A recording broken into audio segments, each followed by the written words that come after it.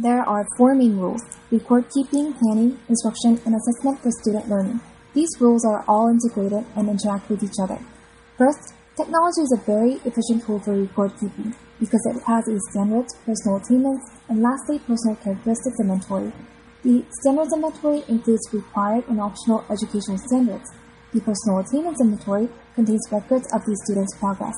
Lastly, the personal characteristics inventory keeps record of the student's characteristics that influences learning. Next, technology can plan student learning by deciding long and short-term goals. The next rule is instruction.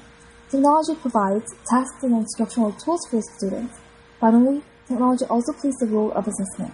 It can provide formative and summative assessments. Formative assessments are given in the middle of the learning process in order to modify and improve the whole process.